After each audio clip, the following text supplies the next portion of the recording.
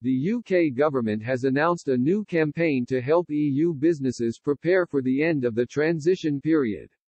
The campaign aims to provide businesses with relevant information about the changes they must undergo in order to fulfill trade opportunities with the UK once the transition period ends on December 31, 2020.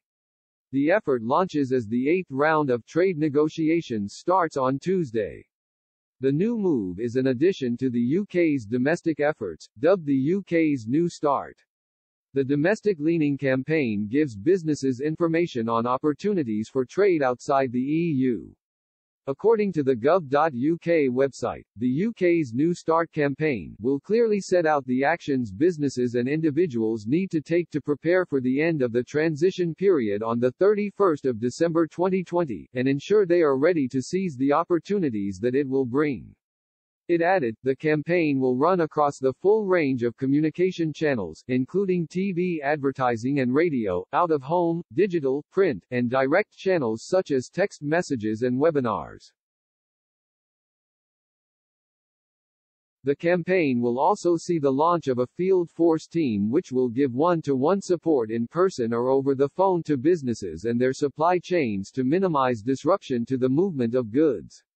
The campaign will target UK citizens intending to travel to Europe from 1 January 2021 and all importers to and exporters from the EU, alongside UK nationals living in the EU and EU, EEA or Swiss citizens living in the UK.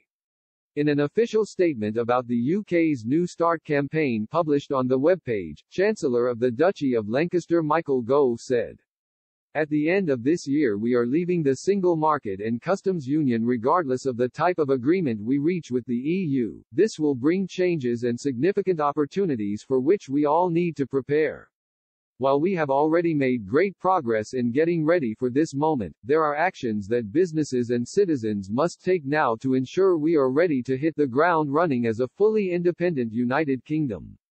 This is a new start for everyone in the UK, British and European citizens alike, so let's get going." The new campaign will be advertised across a series of media including high-impact print advertising and pan-European and country-specific titles. It will also feature in paid search and paid advertisement across social media platforms such as LinkedIn, Facebook and Instagram.